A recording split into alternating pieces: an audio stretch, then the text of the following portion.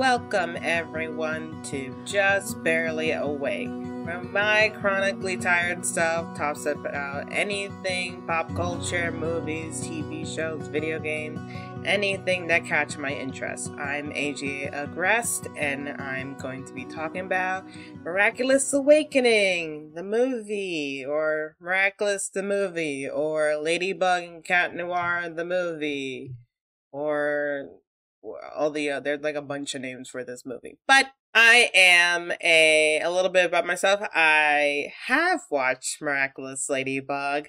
I watched seasons 1 through 4. I have seen some stuff from season 5, but I haven't watched season 5 because I just can't stomach the show anymore. I can't take the show anymore. Like, the writing, the back and forth, the regression, it's just so annoying and frustrating at this point that I basically have given up on the show. I'm ready to, like, move on. And from what I've seen of season 5, like, from the clips and the plot points that have happened in season 5, I'm like, yeah, this was a good decision. It really wasn't worth the effort after a point. But now we have Miraculous the movie, which, as I understand it, is Jeremy Zag's interpretation of the property. Like, it's basically like fan fiction with a budget. If I could give it an accurate description, which explains some of the differences in how like the powers work and everything, and why the characters are a little characterized differently, which is a very welcome change. I mean, there are definitely a lot of things that have been frustrating about Miraculous, and I'm very happy that Jeremy was like, yeah, no, let's toss that shit out and let's change it to something a little less dumb and stupid. But yeah, I mean, okay, let me give a little summary first. Basically, Miraculous, this movie, and basically the show as well, is about two French kids. One is Marinette Dupin Chang, the other is Adrian Agreste. They both get these accessories. Adrian gets the ring of the black cat. Marinette gets the earrings of the ladybug. And the black cat Miraculous gives the power of destruction, while the ladybug Miraculous gives the power of creation, and together they are called to save Paris from Hawkmoth and his evil plan and schemes. Hawkmoth he is Gabriel Agreste, who is Adrian's father, and he possesses the moth Miraculous, so he's also a Miraculous holder. And that's pretty much the plot of both the show and the movie. The two heroes have to stop him, and in the show, it drags out. I mean, they literally just succeeded in stopping him in season 5, and it's in the most... the way that unfolded. I don't even want to think about the show, honestly. Give me more Jeremy Zag Miraculous. Like, I would totally take that over whatever the fuck Thomas Stroke is doing over there. But let's focus on the positive, which is this movie. I really, really liked it. Ever since I heard that this movie was being made, I was excited. I was like, oh, Miraculous, a movie. I forgot when this was announced, but I think it was still back when I was still watching Miraculous at all. And then when I saw the art style, like what the movie actually looked like, I was like, oh, this looks really good. And then when I heard that it was basically an interpretation, a personal interpretation of the property, like it wasn't exactly going to be following the show and their rules and concepts 1-to-1, I was like, that's actually kind of interesting to see someone else's, like what someone else would do with the property if they had the inspiration too. And it's been like delayed like multiple times. Every time it got delayed, I was like, oh, I'm guessing this movie is just never gonna come out, honestly. But it did finally. When did it come out? Was it June 30th? Was it the end of June? I think so. And I've been wanting to do an episode about this because I've been waiting for this for a while. I really love the art style. I was surprised to hear that it was a musical. I was not expecting that because I mean, I think there's only like one musical episode in the show. Like I just wasn't expecting it to be a musical. That was the last thing I thought. I thought it was just gonna be like a freaking movie, but it was a musical. And the musical elements of the show work pretty. I mean, not in the show of the movie. God, of the movie work pretty well. Like I like.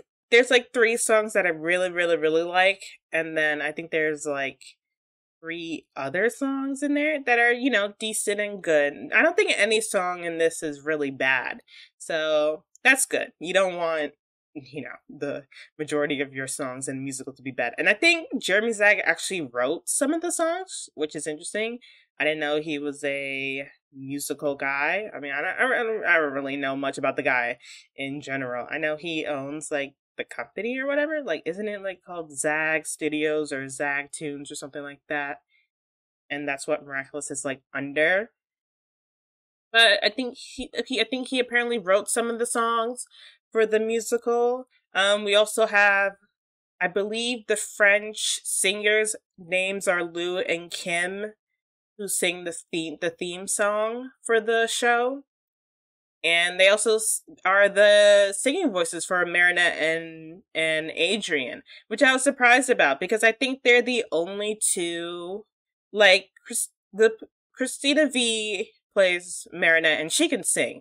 But Bryce Papenbrook, I don't think he can sing, from what I can recall. But I think they're the only two characters who aren't being sung by their English VAs. I watched this in English. I was gonna watch it in French, but because I didn't want to hear, I didn't want to hear the main character sing. But it's actually the main French singer, so I was like, oh, okay. But I think they're the only two. Like Tiki has a song, but I think that's her English VA. Hawkmoth has a song, and that's definitely his English VA. We're gonna get to that song. That's amazing. And who else has a song? I think that's it. I think it's just Tiki, Hawkmoth, and then the two leads, Marinette and Adrian. I think they're the only ones who have songs. I think. I'm trying to remember. But yeah, so I was surprised that they only seem to replace them two, but probably because Lou and Kim, again, I'm not even sure there's their names, but we're just gonna refer to them as Lou and Kim. But Lou and Kim, they're pretty like well known in the Miraculous community, at least on the French side, I know, because they've been like, um, they've been singing like I said, the theme song since the beginning, I believe. So I guess maybe Jeremy just wanted to really put them in the movie somewhere, even if their voices don't exactly match the English VAs, which they don't. Like it's a little jarring, but I'm not too mad about it. It's a little jarring, but I'm not really mad about it because, like I said, I didn't really want to hear the English VAs sing. I would have mind Christina V, but I wasn't really interested in hearing Bryce sing, so I was a little like hesitant about that. But since I've listened to Lou and Kim sing, and they have beautiful voices, so even if they don't really have a voice match, it's jarring, but it doesn't like ruin my immersion in the film, so that's good. Some differences between the movie and the show that are very welcome. The Kwame powers. So the Kwames are the little genies that live inside the Miraculous, that are summoned from the Miraculous accessories. And in the show, I'm pretty sure Miraculous fans would listen to this. I don't think there's anyone who's watched this movie who, maybe not most people who watch this movie who haven't seen the show or something like that. So I'm probably not going to go over everything in detail. But in the show, after they use each Miraculous has a specific power that's unique to like them. Like in general, they all have like endurance, enhanced endurance, agility, super strength, and everything like that. But they each also have like a special unique power unique to each type of Miraculous. And in the show, after they use that special power, then they would like de-transform from their superhero outfits. Like it would force them to de-transform. Like they would have like I think it's a 5-minute timer and then they would be forced out of their superhero form, which I always hated. It was always used as a plot device to force the characters away from each other and to keep the identities a secret. I never really liked that, honestly, because it honestly just was an excuse to drag things out over and over and over again. Like, they literally just wrapped up their first arc after 5 seasons, and I'm telling you, it did not need to be 5 seasons. They dragged that shit out. But anyway, let's not focus on that. Yeah, so there's no, like, timer after the powers. Granted, they don't use their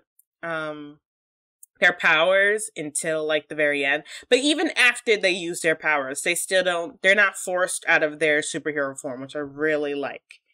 What else is different? Oh yeah, Cat Noir's staff, it teleports to him. I don't think it does that yeah, it doesn't do that in the show. I don't think. Ladybug's yo-yo, it kind of like beeps and is a little sentient because it like moves on its own, which I thought was pretty interesting. Oh yeah, when there's danger in Paris, they have like a bat signal type of thing in their Miraculous, like it beeps to alert them, like, hey, there's danger in the city, get your ass out there. What else is different? Oh yeah, the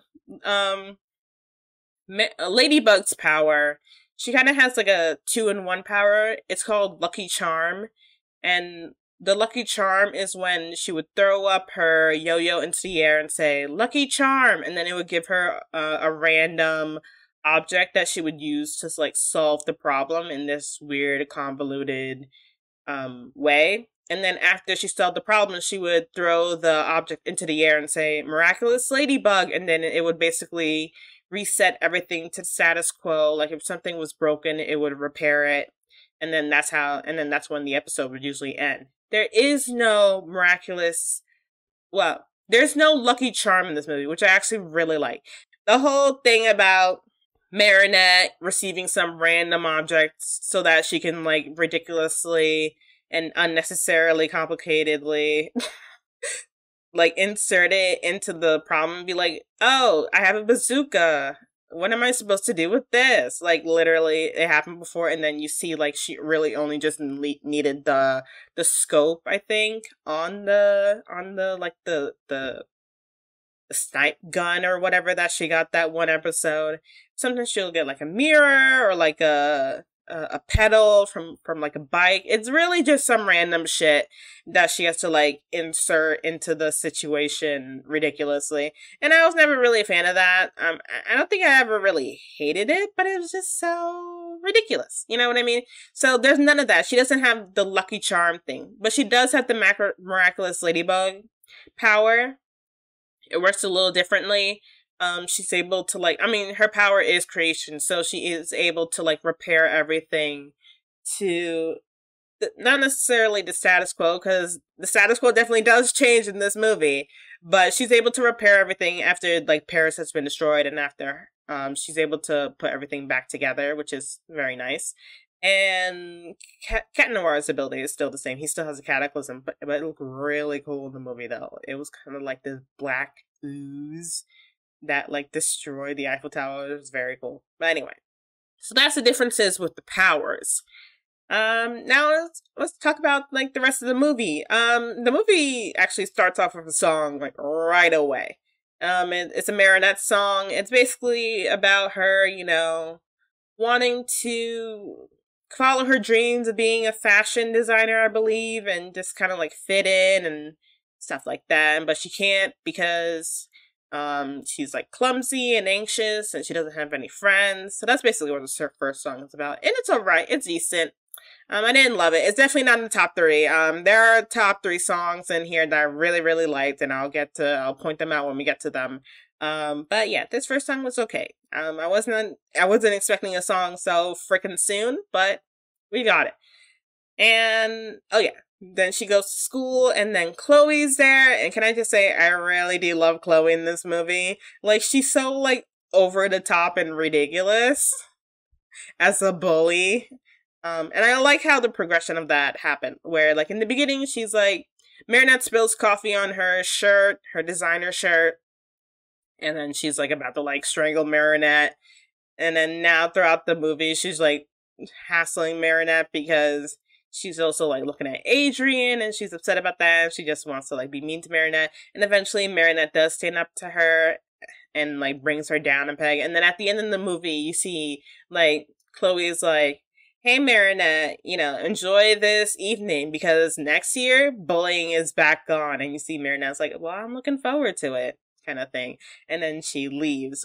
I just like the progression of that. Like, it seems like there's like a rivalry. Like, it turned into a bullying, and then Marinette kind of reversed the scales a little bit, like, not reverse scales, balanced out the scales between them. And then it now seems like there's like a mutual rivalry going on. Like, I could totally see Chloe getting the B Miraculous in a potential sequel situation. But yeah, I really like Chloe. I found her very funny. Marinette and Adrian's first meeting. If you're familiar with the show, they met. They had a kind of rocky start because Marinette thought Adrian was like being mean to her. But eventually, you know, they're leaving for school. It's raining outside. Adrian turns around, gives her an umbrella. There's thunder in the background. They touch fingertips. Marinette gets the umbrella, and then she's like swooning all over him, and that's how that starts. Here, it's very different. Adrian is just like in the library brooding, and then Marinette, she falls after like looking at him. And then a bunch of books fall in her head, and then he picks her up. The whole hand thing, it's still in there, the whole hand touching thing. No thunder though. He picks her up. You see Marinette is like just awestruck, and her hands are shaking. And then she turns around and is like wanting to talk to him, but he's already gone, and he's like, "Wow, that girl's so weird." So it's very, very different. But again, I don't hate it. Like, I remember, I think the origin episodes of the show actually happened at the end of the season. So you don't even really get that notable moment that is so pivotal to the show in the beginning. It's all the way at the end. There's a little bit of a debate about that, or whether that was a good decision to put it at the end instead of the beginning. But I'm not really getting into it because I don't really care. But I really like this. I like how Adrian is kind of like a little off-put by her. But still nice, because Adrian is a nice person, but it's a little, like, this girl's kind of kooky. And I do like how you see Marinette was about to, like, talk to him after she, like, quickly snapped out of her, you know, boy crush. Because a thing in the show is that Marinette is just incapable of talking to Adrian, like, for, like, what, 2 seasons it was? I forgot when she finally started. Like, it was, like, she was just physically incapable of having a conversation with him, and it was just so annoying because it's like, I get it, you have a crush on this boy, but like, come on, girl. We also see Gabriel in the beginning of the movie. I like how I think Gabriel's first scene is him walking through like a room full of his designers, because Gabriel's a fashion designer, and you see he's walking through a room of all his like employees working on outfits. And I like how he passed by an outfit, like, nah, remove the sash and trim it like a half an inch, and then it'll be perfect. Because I don't know if we really saw much of that, because there's a plot point in the show where Gabriel hasn't made any public appearances since his wife died, like a year before the show starts. So that's the thing. But I like how here he is out and about. He is doing stuff. He is in public. And he is doing his job. And we get to see a little bit of that. And he's not like some kind of like hermit or recluse or something like that. I mean, he's still withdrawn, obviously. But he's not like some kind of depressed rat holed up in his house or anything like that. And you see Gabriel, he does have the Moth Miraculous, and then he summons Nuru, which is the little genie for his specific Miraculous. And the Nuru says the Ladybug and Cat Noir Miraculous can only be summoned during times of chaos, which I think is interesting. I don't know if that was also the case in the show. I don't remember. But that line did stick out to me, so I thought I would mention it. And I like how here, I like how they kind of fixed Gabriel's character. We're going to get into more how they fixed him. But I like how here he's kind of debating. He's like, the thing about it is that the Black Cat and the Ladybug Miraculous, when they're combined, you're able to be granted a wish. And any wish, really. You can wish for literally anything. And he wants that wish in order to bring back his dead wife, Emily. And he has this Miraculous that is capable of creating chaos if misused. And I like how you see him kind of debating over it, because obviously he doesn't necessarily want to be a villain or a bad guy, but he also desperately wants his wife back. So I like how you actually see him debating it, because in the show he's pretty evil. Like, he kind of like relishes it, kind of thing. And he also kind of mistreats his son as well. So, well, here it's not so much. Well, at least I don't think he does have a villain song, but you know, it's not so much that, oh, I'm kind of loving being a villain. I'm kind of like having fun with this. It's like, I have nothing left to lose, so let me give into the darkness and let me cause this chaos, because in the end I'll be able to bring back my wife. And we can be a family again with Adrian. Like, it's not like, ha ha ha, mwahaha, I am a villain, and even though, like, he is doing it for his wife in the show, but it also seems like he's actually really enjoying being, like, this, super villain in the show. So, I like how here it's a little, it's his motivation seems a little bit more like, this is the only option I really have, and I don't want to necessarily, because they show him kind of contemplating it too. There's like a short little scene where you see he's like debating over whether or not he should even go down this path at all, which I really like. So yeah, so he's the villain for the movie, and you know, he turns into Hawk Moth, and his powers is that he can like take this butterfly and imbue it with like his powers, which are able to like seek out negative emotions and imbue those people with superpowers with whatever he chooses, and then they pretty much work for him, like his minions. In the show, the butterfly is called an Akuma. The Akuma would go into a specific object that would be on the person, and as long as that object was intact, the person would remain like possessed, basically. But there's no such thing like that in the show. It seems like the Akuma goes like just straight into the person through like their chest or whatever, instead of into an object that the heroes would eventually have to find out, oh, like, where is the Akuma? And then they would break it, and then that would temporarily break Hawkmoth's hold over the person, and then they would have to like capture the butterfly and stuff like that. That whole like find the object that Akuma is, it's not in the movie, which I do like as well. The capture the Akuma part, that's still in it, because Ladybug also has the power to like purify the butterfly or whatever, like get rid of all its evil energy so it doesn't possess anyone else. But the whole find the object that the Akuma thing it's not in the show. Oh yeah, Luca is in this movie. Like, it's just a cameo appearance. He's not like any substantial role or anything, but I was actually surprised. I wasn't expecting Luca to be here. He's like one of the school students in the movie, because I don't think he was a school student in the show. I don't believe he was. And also Kagami is not in this movie, as far as I can see. Like, I was looking for her. I was like, is Kagami anywhere in this movie? But I never found her. You see all of her other notable classmates, but I never found Kagami. So I guess she's not in Jeremy Zag's version of Miraculous, which is fine. I mean, Kagami and Luca's like whole existence was for a specific purpose, to drag out the romance in the show. But, you know, it was just kind of nice to see that cameo of Luca, because I was not expecting him to be in the movie. Because he doesn't really, I don't think he comes in until, is it season 3 that he makes his first appearance? I forget. Either season 2 or season 3, right? I'm trying to remember. I think season 2. But yeah, they're not there initially. They're newer characters. Master Fu. Master Fu actually kind of, the movie opens with Master Fu telling like a general description of like the Miraculous and a little bit of the plot of the movie. And I love how in the movie he kind of comes off as a crazy old man. He's like kind of senile. and is like over dramatic and everything like that for good reason, but still in the movie, I mean in the show, he's more like wise and like your typical Asian sensei type of character. But here he's kind of comes off more as like a crazy old man who's talking sense, but is like very crazy that you want to like run away. Like Marinette is literally trying to get away from this dude in the beginning, which I thought was pretty funny.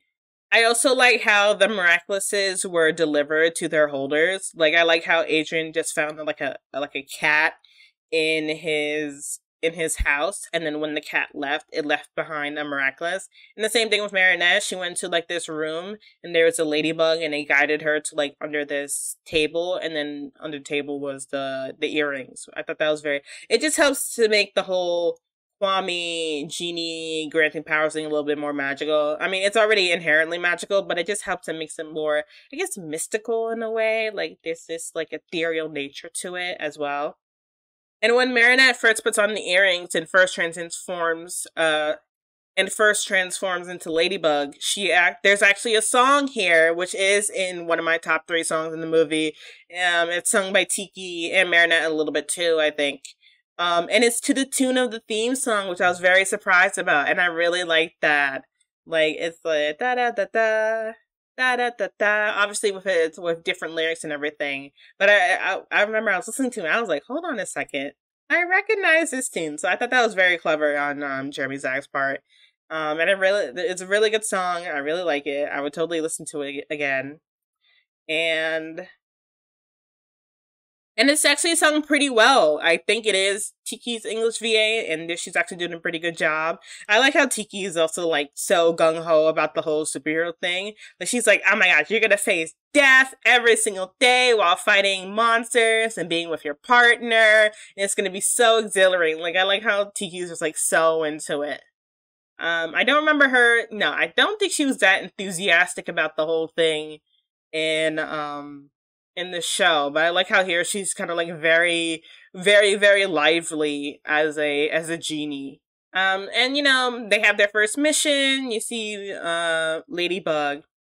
I'm gonna refer to her as Ladybug now. There's a whole thing in the show community where Ladybug and Cat Noir are like separate entities almost compared to Marinette and Adrian, but we'll get into that when we get into the whole love square, that whole mess. But, their first mission goes well, and a thing that I really, really like that's a good change in this movie is, like, I like how different the characters' personalities are compared to the movie. Like Adrian himself, he's a little bit more gloomier, a little bit more depressed.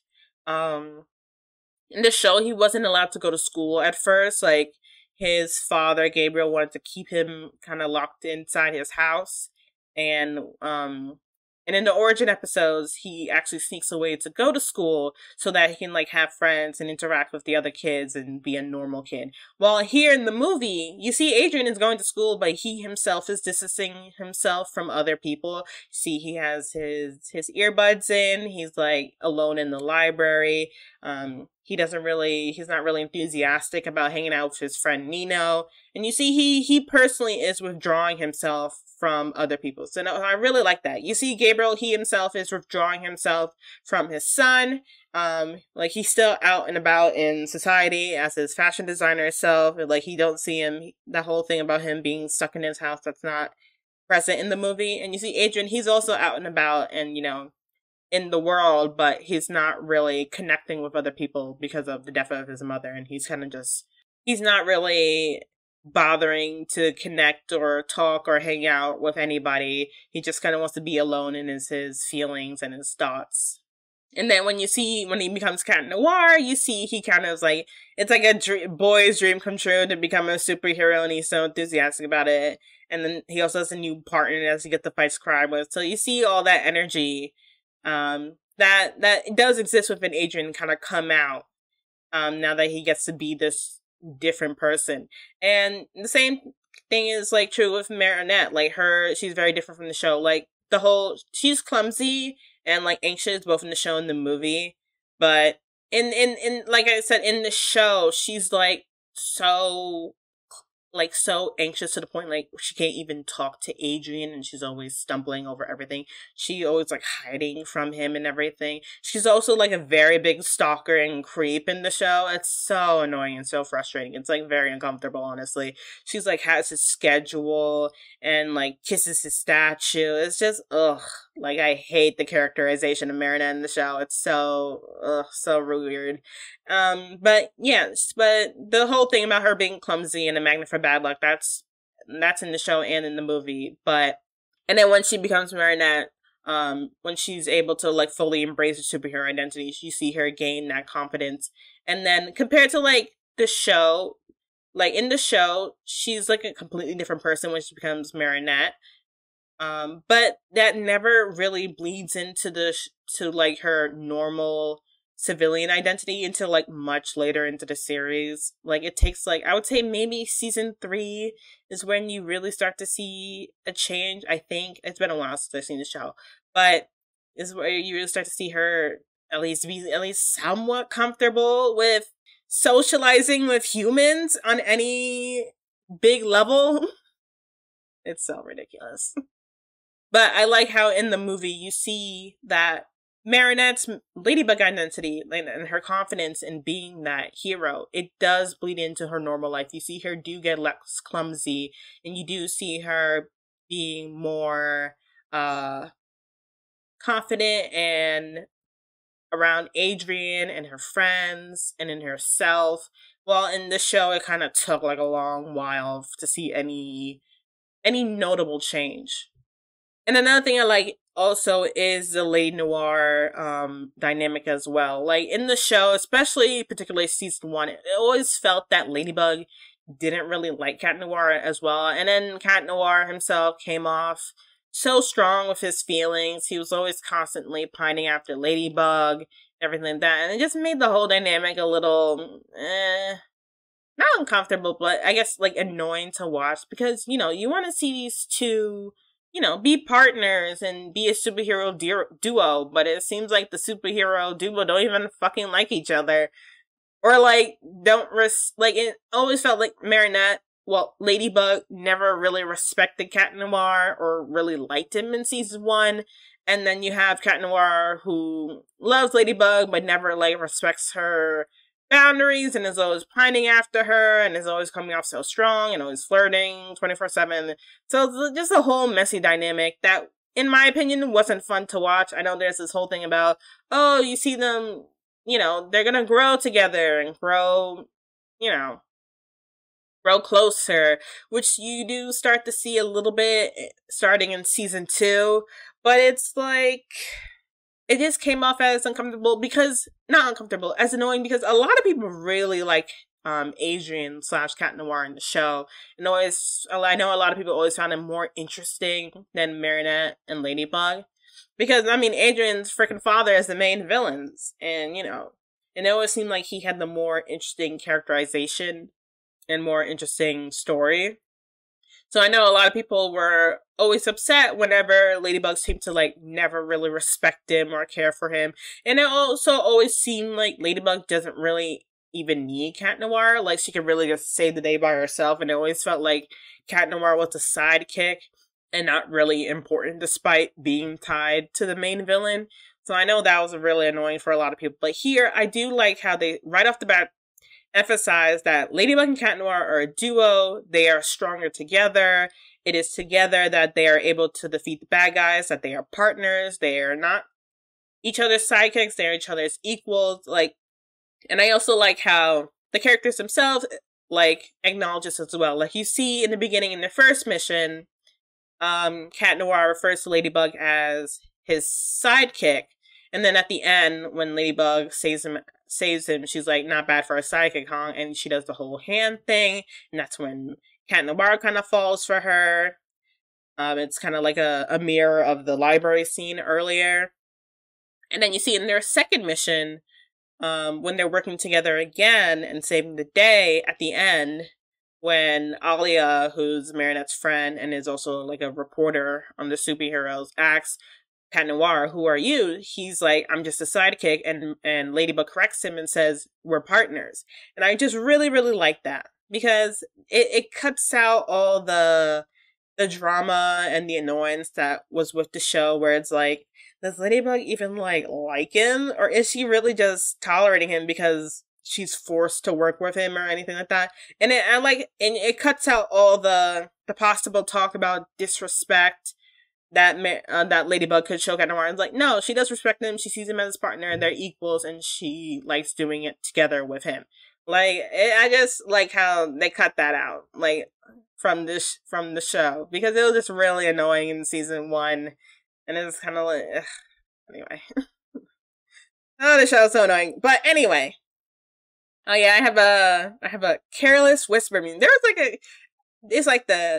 the music that goes da da da da da da da da da da da da da da. That one that was in the show. It just felt like so out of place compared to all the other music in the show, in the music. I mean, in the movie, in this musical movie, it was so ridiculous, and it happens twice. So I wrote it down.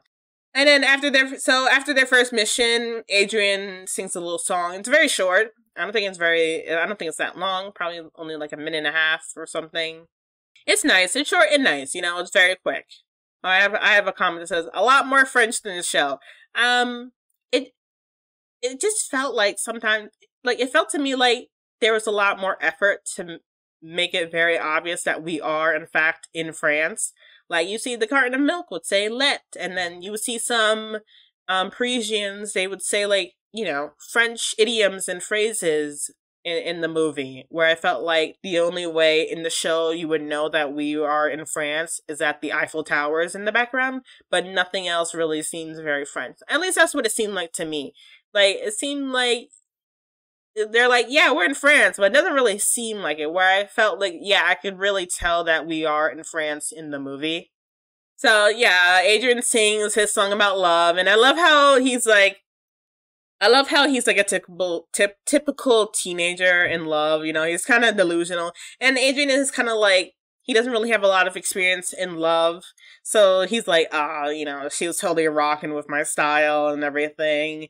I think she totally is in love with me too. She probably it was just so ridiculous, but it's something an over top teen who doesn't have much experience in the love department would probably say. Maybe, I have no idea. Teenage boys. We go back to Hawkmoth or Gabriel, and we see Nuru again. I like how Nuru isn't I said Nuru isn't a pussy, because in the show he was very, very afraid of Gabriel and everything. And I like how here he's more like a cautionary type of genie, where he's I told you, master, this isn't gonna work. The Miraculouses aren't supposed to be used this way. You can't do this. It seems more like Nuru is trying to stand up for how his Miraculous should be used, as opposed to in the show where Nuru kind of came off of this scared slave type of character, which I mean, so weird, because not Gabriel wasn't really abusing these Kwamis or anything like that. I mean, they just get sucked into the accessories, and then he uses the powers, and then that's kind of it. So I like how in the movie it does. I just like that Nero isn't characterized that way, and it has a little bit more of a spine here, and it's kind of that magical figure who's hey, all power comes with a price. I'm warning you, kind of thing. So I do like that little change. And this is where the Hawkmoth song comes in, and I really, really like the Hawkmoth song. It's so good. Who knew Keith Silverstein could sing? Because I didn't know that. I was totally caught off guard when I heard his voice, and I know I rewinded that song 3 times, because especially the end where he goes for a high note. I was very impressed. That's definitely in the top 3 songs. So far we have the Tiki song to the tune of the Miraculous theme song, and then we have the Keith Silverstein song, which is the Hawkmoth song, which is very, very good as well. After that, we get a second Marinette song, which is basically supposed to be her song where she fully accepts the superhero identity that she was given. And it kind of happens in the middle of... I kind of didn't like how it kind of happened in the middle of a fight. the bad guys. There's the magician and there's the mime character from the show. I don't remember the magician villain being in the show, but I do remember the mime villain being in the show. And basically, she's like, "Oh my gosh, I can't let this happen. I have to do something." And basically, Tiki is like, "Are you ready to accept your responsibility, Marinette?" And then there's this whole song about her, like I said, fully accepting the alternate identity. And I remember I was watching it, I was like, I feel like this is kind of a little long because we're in the middle of a fight. So that was the only, so it kind of soured my impression of the song. But the song was alright itself, but I just didn't like the placement of it itself. So after that, after the second fight, this is the whole thing where they clarify that they're partners, and then we get a montage happening where you just see Adrian and Merida hanging out together alone, and also with Nino and Alia, and then also you get a montage of Ladybug and Cat Noir fighting the various villains that Hawkmoth is sending after them. It's a very cute montage. Like, you see, one of them is, you get an Adrianette scene with Adrian showing, like, Marinette a locket of him and his mom, which I think is very cute. And it's just another thing of instance of Marinette being able to hang out with Adrian without stumbling all over herself like a ridiculous fool, which I really like. And you also see Adrian, again, opening up, getting out of his depressive shell and hanging out with his friends. And another thing, and at the end of the montage, you see Lady Noir just hanging out on a roof. This is another thing that I like. Like, now that, like, the timer isn't in place and there isn't that big of an emphasis on Ladybug and Cat Noir keeping their identities a secret from each other. And another instance, again, of them actually being friends and not, like, Ladybug kind of disliking Cat Noir and Cat Noir just being overbearing with his romantic feelings. You see, they're just on the roof having ice cream together, giving each other fighting tips, sparring together. It's just so cute. I really liked it. Because a big thing about the show was that, oh, it's so annoying. It's always, no, we can't know each other's secret identity or it will literally destroy the world. I like how Jeremy Zag just got rid of all that bullshit. Like, it's like, no, we're superheroes and we're partners and we like each other. You know, we're friends and we can hang out with each other after missions, or if we just want to hang out and have ice cream or just spar and train with each other. I really like how the movie really emphasized that, sure, this is romance is a big part of this movie and their dynamic, as well as them being superheroes as well, and then them being friends is also a very important part of their dynamic as well. Like, there isn't this back and forth or this long drawn out arc of them not respecting or disliking each other and then eventually coming together. It's like, no, we kind of got over that in the first mission.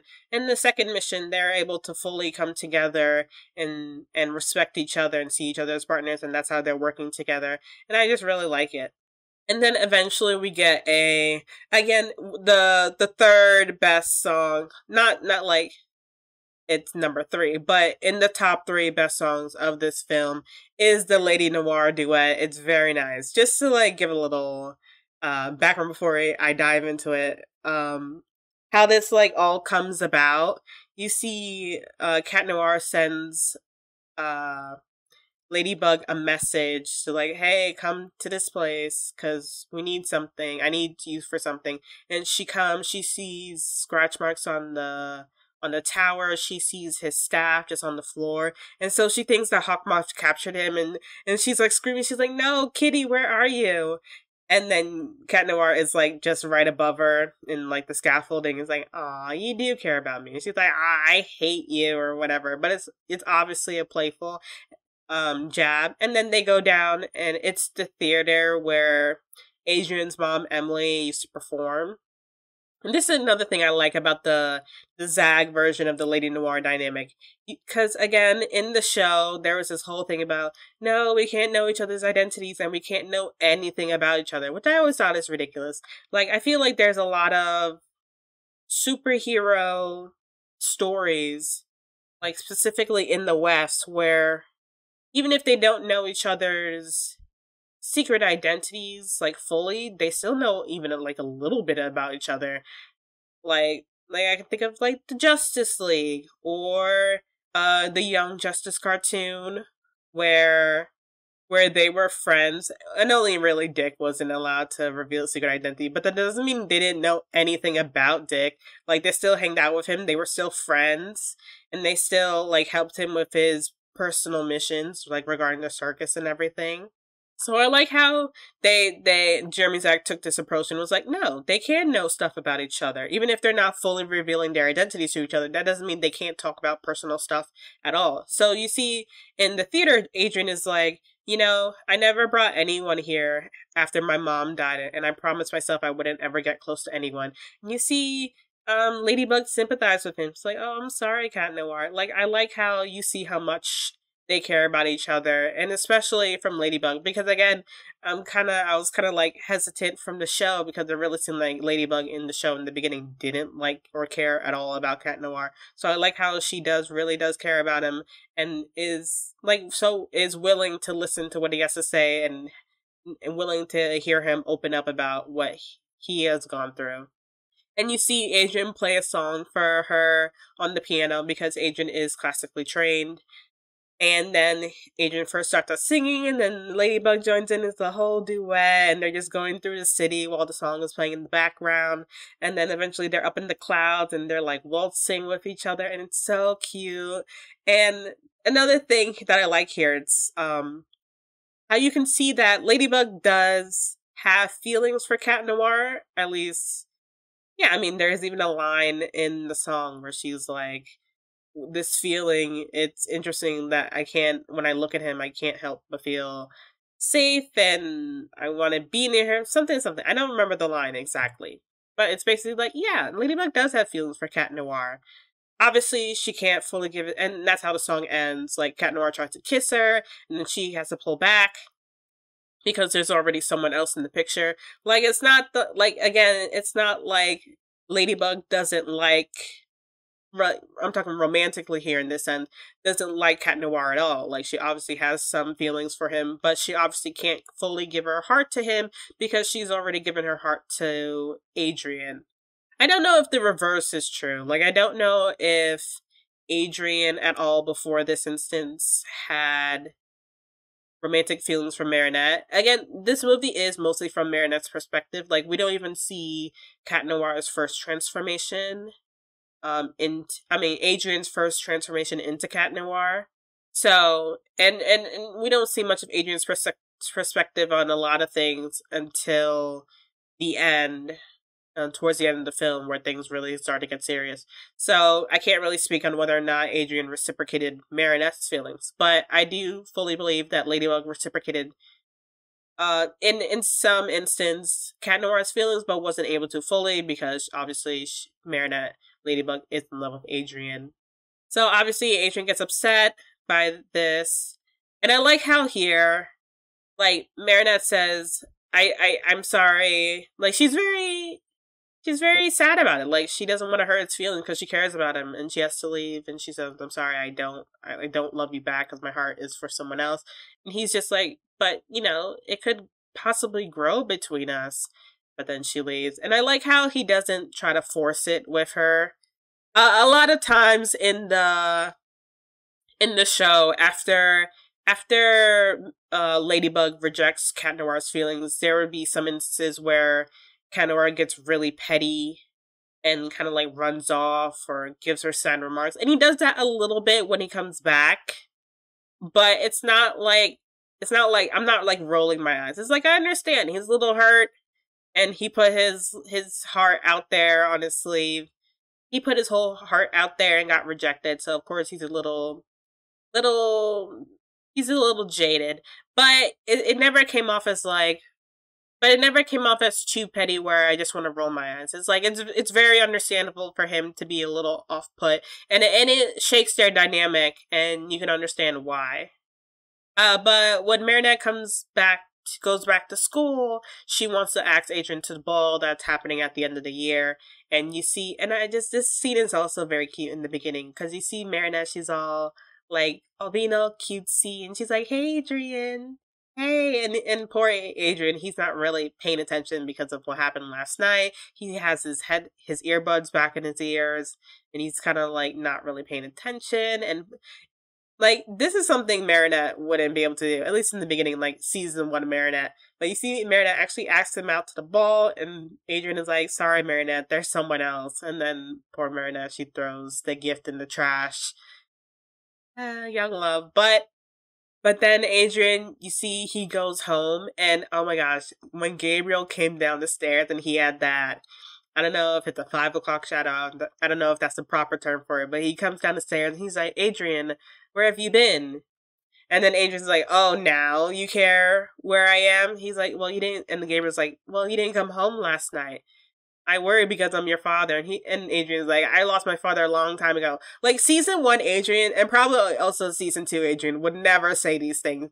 Like, it was a big thing about how Adrian never really stands up to his father in the show. So I like how here, after getting, like, rejected in love, and also, you know, having to reject Marinette as well, he's kind of just, like, lashing out, which is a normal kid response, and he's obviously lashing out at his dad, who's also been basically rejecting him and not socializing with him at all and distancing himself from him after the death of his mom and then his wife.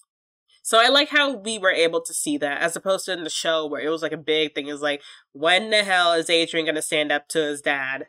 We also get a sad Marinette song, which is also pretty good. I don't really remember it, to be honest, but like I said, none of the songs are bad in this film. There are just some that are better than others. And Marinette has a sad song about, I honestly forgot what it was about. It was probably about, you know, hitting a roadblock when you're chasing your dreams or whatever the fuck. Ugh, I wish I could remember it. I remember it was like this ballad. Nah, I forgot. But trust me, it's good. Well, it's decent. It's not great, but it's good. I liked it. Oh my god, and then now we're nearing the end of the film, and I really love how Hawkmoth becomes an actual threat in this movie. Hawkmoth never really seemed like a threat in the show. There were times where Hawkmoth kind of popped off in the show, but I like how in the movie, Hawkmoth just became kind of like a beast. And I do like how he akumatized himself. That happens, I think that happens for the first time in season 2, I believe. I think. But, yeah, I love how he actually is like, okay, fine, I'm gonna just akumatize myself. He's like, take me. He's like, you want a dark heart? And then he becomes like, there's like lava just that spews at his feet. He has like moth wings made out of his akumas. It's really, really cool. And I love how he just goes down on Paris and just torches it. And then you see Marinette, she's first on the scene as Ladybug, and she's looking at it. She's like, oh no, I cannot do anything here. I like how she sees the situation. Paris is literally swimming in lava. She's like, okay, yeah, this is probably above me. And Cat Noir is also not there because Adrian is having a pity party in his room after, you know, not being so successful in love. Eventually, Plague drags him out of bed, and then eventually he does arrive on the scene. And this is where the little pettiness comes in. Like, you see their dynamic is really shaken after revealing their love to each other. Like, Marinette is about to get crushed by, like, I think rubble or something, and then Cat Noir comes in and saves her. And he's like, oh, looks like you needed me after all. And you see Marinette is happy at first, but then she's kind of a little upset that he's kind of late to the party. She's like, glad you showed up. And she was like, it's about time you showed up or something like that. He's like, couldn't your boyfriend just come and help? So obviously he's a little upset about that. But I do like, and then she's like, we're not talking about this now. You know, they're teenagers. They can be a little petty, but it's not eye rolling like how it was in the show sometimes.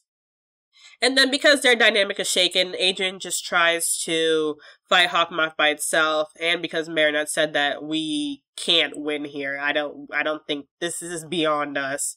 And then you see, and this is where we see Cataclysm for the very first time. You see Adrian run up the Eiffel Tower and uses Cataclysm to like hit Gabriel, but he knocks him to the not to the ground, to the top of the Eiffel Tower, and, you know, the Cataclysm was activated, so it hits the Eiffel Tower, and then the Eiffel Tower basically crumbles to the ground. And then Adrian also falls into the river, and gets hit in the head by the metal pieces that fell off, and then Marinette has to go and save him from fucking drowning, basically.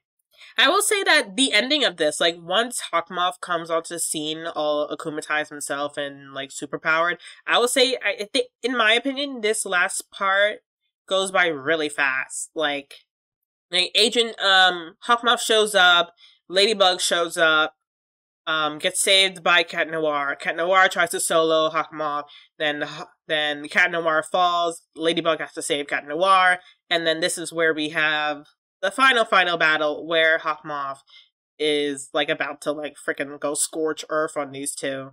And I love this little moment where Hawkmoth is, like, encroaching on them, and Ladybug just pulled Cat Noir onto this floating piece of rubble.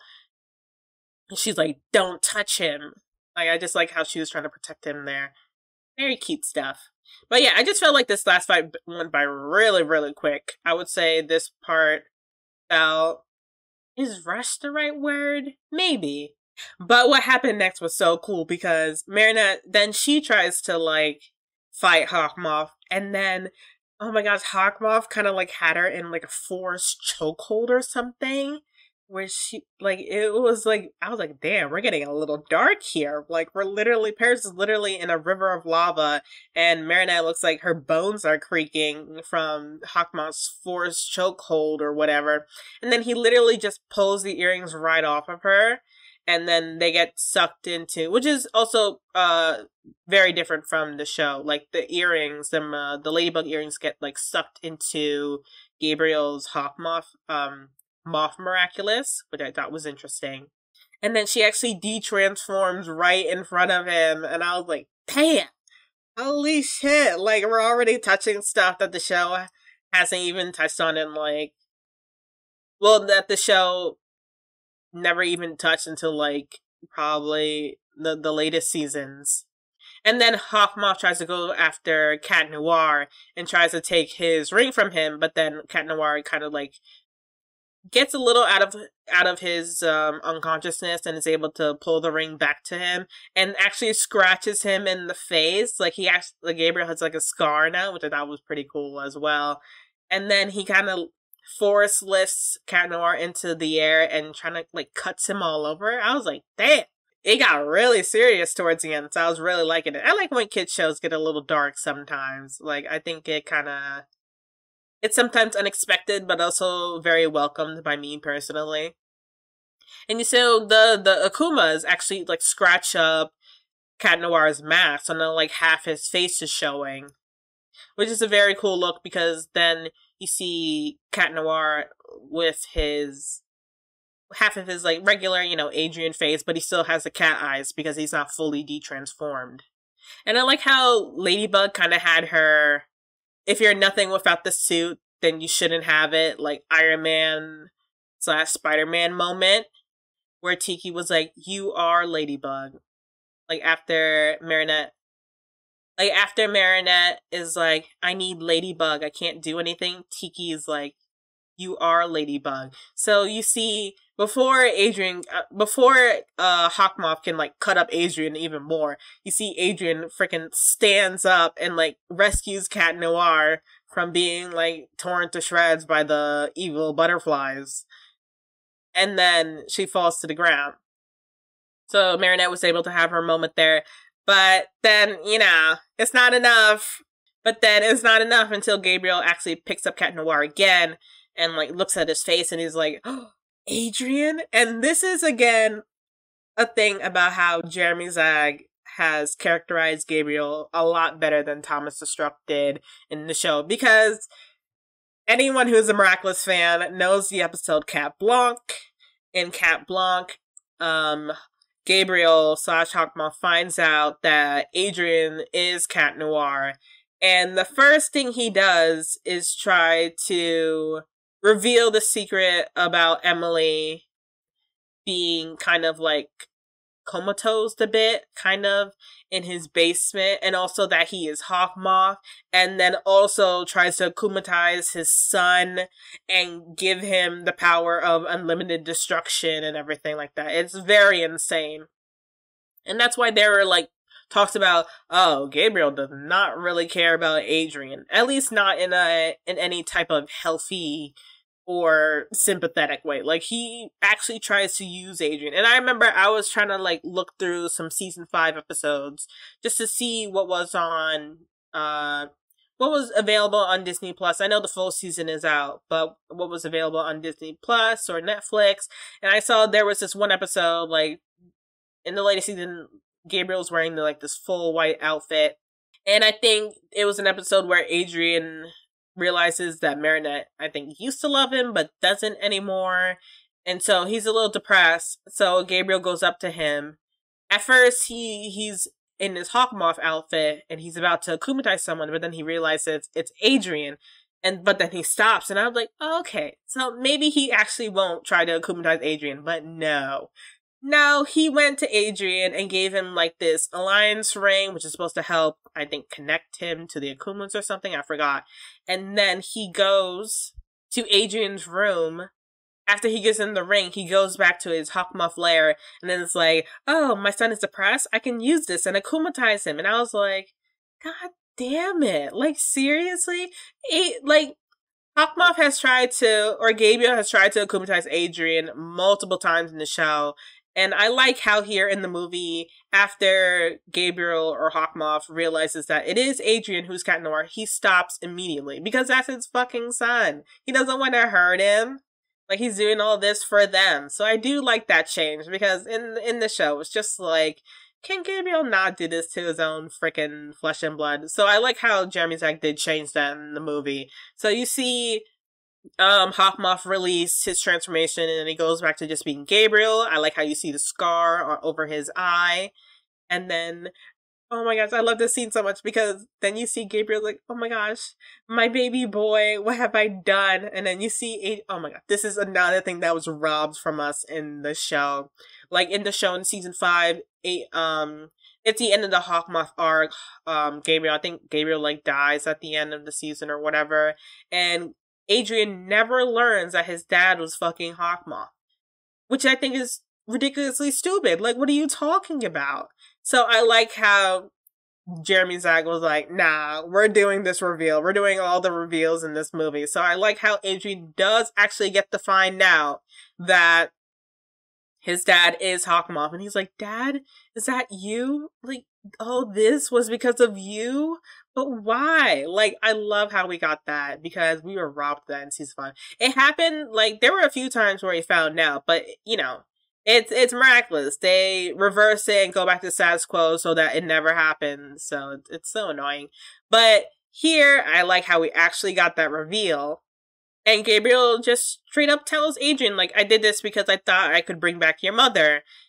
And there's also this whole theme about not only are Ladybug and Cat Noir stronger together, but the ultimate power is love. Like I said earlier, like, a big theme of this show and a big aspect of it is the romance between Ladybug and Cat Noir, between Adrian and Marinette, and then also we have the love between father and son with Gabriel and Adrian. And you also have a little bit of a love aspect between Nino and Alia as well. Like, romance is a big part of the show and the property in general. So I like how Gabriel's love for his son is what ultimately saved him in the end. And then you hear Gabriel's like, oh, son, I don't know if you can ever forgive me. And I do like how Adrian does forgive him. He's like, you have to let her go, Dad. You know, because they still have each other. And then Adrian hugs him, and it's so sweet. And then you see Emily, this, like, ghost, come and hug them as well. I was like, what the fuck? But it's okay. I get it. I get it, Jeremy Zach. It's a little like, okay, but it's like, okay, we get it. But I liked it. And then I think there's also like purified Akumas fluttering around them as well. And it's just a very beautiful scene. And then you see the earrings get back to Marinette, so she's able to retransform into her ladybug form, and she gets Tiki back and everything. And then this Master Fu also shows up near the end and tells like Marinette that she's able to fix this, and that's when Marinette Ladybug uses her miraculous ladybug power.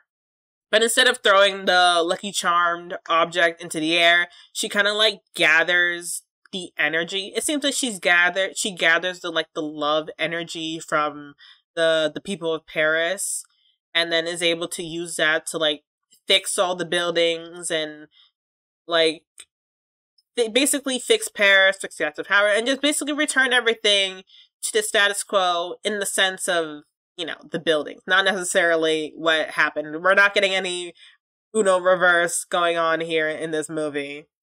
So the movie basically ends with the ball that was mentioned earlier in the movie. And you see Marinette, she shows up in a ladybug dress that she designed herself, which is very beautiful. And then Adrien is outside near like, I think like a lamppost, looking over his ring, and he's like, I'm gonna miss you so much, Ladybug. And then Marinette shows up and is like Cat Noir, and then oh my god, all these names. Because the Adrien, Ladybug, Cat Noir, Marinette thing is all twisting near the end. But Marinette shows up as like Cat Noir, and then Adrien perks up because he's like, whoa, who's that? And he sees that it's Marinette. And I love how we got the identity reveal. The identity reveal is also something that has been dragged out in the show. Like, I still don't think it happened yet. I haven't watched season 5 the whole way through, so I'm not entirely sure. Marinette was able to find out who Hawkmoth really was, and I'm not sure if Hawkmoth found out who she was. It doesn't really matter because he's dead.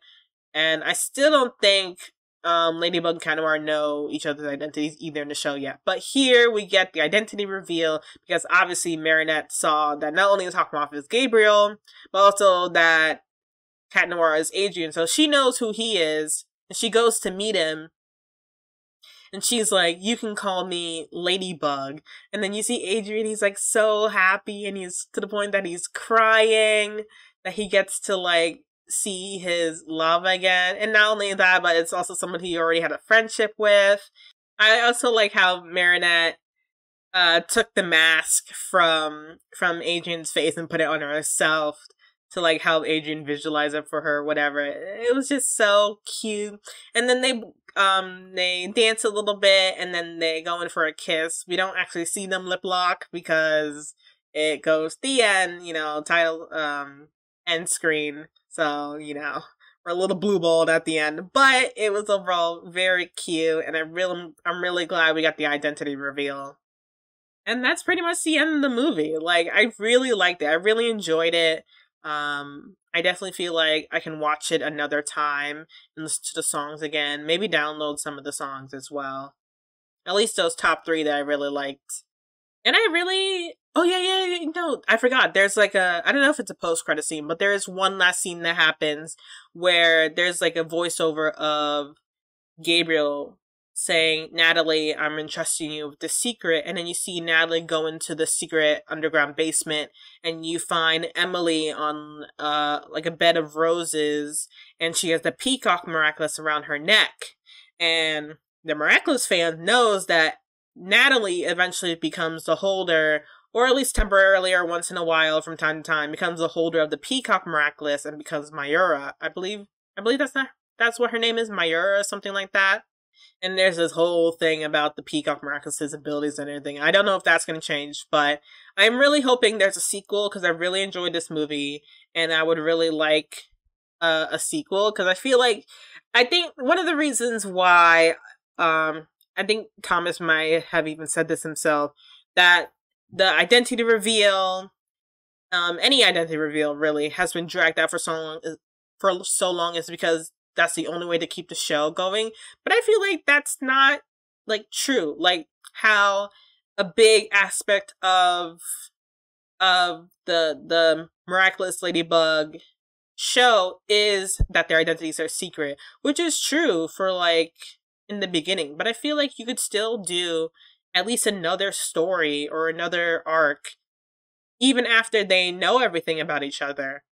Like, it's not just about the secret identities. Like, they're also, they're fucking superheroes and they're in love with each other. Like, you can still do stuff with that. And there's, they're teenagers. And now there's like a possible second villain with Natalie, and you still have Emily who's asleep. Like, it doesn't have to all end there because the initial and primary mystery of your property has been resolved. Like, it doesn't mean that there's no more stories to tell. Of course, if you don't have any stories in your mind to tell, like the storyteller doesn't have anything that they thought of past that point, then of course, then the story ends there. But if they are able to think about more stuff and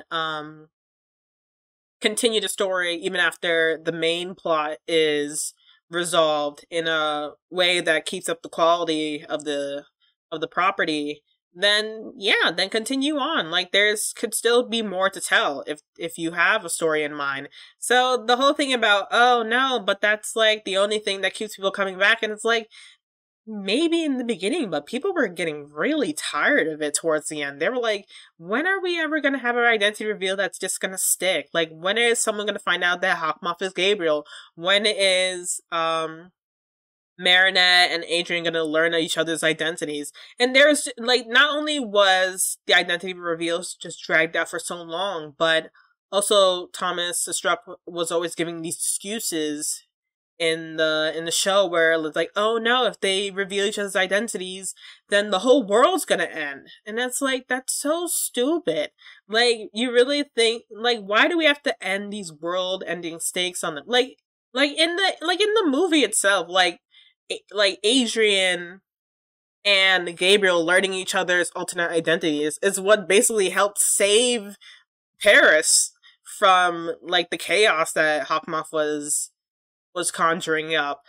And also it was also the secret itself about Ladybug and Candor loving each other but not really knowing it, that drove them apart in the first place and kind of ruined their dynamic, their synergy in the end.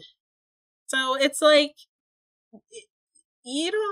it's just so annoying. It's like, they want to drag it out, and then they give this ridiculous excuse why they can never know each other's identities. And it just makes it a frustrating watch. Like, you can go past this, which is something I really like about Young Justice, how they do know each other's secret identities. And of course, it could always be used against them, but that could also just be used as a plot point in the story. But, like, the reason why Young Justice was so, like, that team itself was so connected and worked so well was because they knew a lot about each other, and they knew each other's insecurities, their faults, their flaws, their strengths, and, some of their personal lives as well, and what they went through in their past lives. Like, knowing each other's secret identities doesn't have to spell the end of the world. Like, there can be more stuff that could evolve from the mystery unraveling, or just not having the mystery at all. Some thoughts of what I thought the movie was missing. Like, I personally really, out of like Tiki and Plag is Adrian's Kwame. There wasn't a lot of Plag, and what there was a Plag, it was mostly just him farting and eating stinking cheese. There's more Tiki in the film, which is a shame because I've always really liked Plag over Tiki in the show, and I've always liked Plag and Adrian's dynamic, how you see that Plag, he can come off a little aloof sometimes, but you see that he really does care a lot about Adrien. And we didn't really get much of that in the movie. Again, what we also didn't get much of was Adrien himself. Like, mostly as Adrien. Like, we got a lot of Cat Noir, but as Adrien himself, we didn't really get a lot of that. And I've always, again, in the show, I've always liked Adrien more than Marinette, because I felt like he always had the more interesting stories. So it was kind of a shame that we didn't get a lot of Adrien as Adrien, and really got more just short snippets and scenes of his life and what he was going through outside of the mask. So, which would be nice to see that expanded upon. Well, it can't be expanded upon in the same instance because he already knows that Gabriel is Hawkmoth, so you can't really expand more upon that in the same way. But it would be nice to have a little bit more Adrian if there is a second film in the second film. Also, I'm wondering, so like then, and also the whole parents know that Gabriel and Hawkmoth are one. So did like Hawkmoth go to jail? Like we never saw him get like put in a police car and then like get shipped off to like whatever Rikers they have. I was kind of looking for that. I was like, wait a second, what happened to Hawkmoth? So I assume he's in jail now. I guess that's can be something that someone you could play with in the second movie. Is like Adrian's dad is like in fucking jail. At least I think he is. He's not in the house anymore. But yeah, I really hope there's a second movie. I haven't heard anything about a second movie, but I welcome it. I hope there is one. I hope Jeremy Zag. I mean, he teased something at the end with the whole Natalie and the Peacock Miraculous at the end of the movie, so I assume he has ideas for a sequel. But who knows if they will ever be fulfilled. I mean, this movie itself got delayed multiple times. So I hope there is a second movie, and I hope I was thinking to myself, like, if Jeremy Zag's version of Miraculous was a series, I would totally watch it over Thomas Destruct's version of Miraculous, because I just like this version so much better. If I could think, maybe we can make this a duology. I don't know if there's enough for a trilogy, because they just wrapped up the Gabriel Hawkmoth arc. So who knows what the season 6 and 7 and 8 and 9 is going to be about. And the Peacock Miraculous and Natalie being the holder was like weaved into alongside the whole Gabriel stuff. Well, it seems like for this, if there is a sequel, it's going to be its own like separate arc, separate villain type of thing.